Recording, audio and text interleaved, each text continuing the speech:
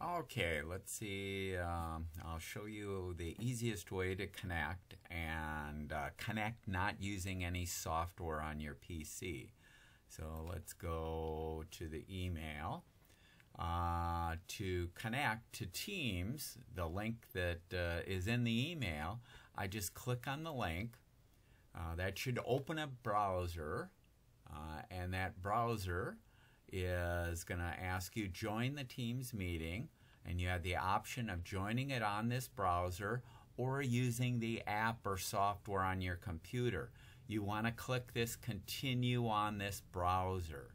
So you want to not use the Teams software on your computer, because that implies that you have the company set up and you have security and permissions and all kinds of things set up, which you don't. And so for this meeting, it just is easier if you continue on with this browser. So if I click this inside the browser, it's starting up and connecting to the Teams server here. So it doesn't require any software on the computer and you should see a screen like this. When you see a screen like this, you can type in your name. You can put anything you want. I've used this before, so it remembers my name there. I can turn on my camera. Here's the camera. I can make sure that my audio is working and things like that. And all I have to do is click on the Join Now. Don't have to put any code.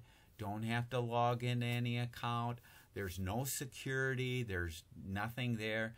This should give you the best. When you click on the Join Now, what happens is it's going to attempt to connect there, and you won't be connected in until somebody at 3M lets you in. So you do have to wait for somebody to let you in, but eventually they'll let you into the meeting. I'm going to cancel out of here. And so that did not start up software on the computer, doesn't require any software on the computer. In fact, if you have Teams on your computer, I'd suggest that you uninstall that software because you don't need it.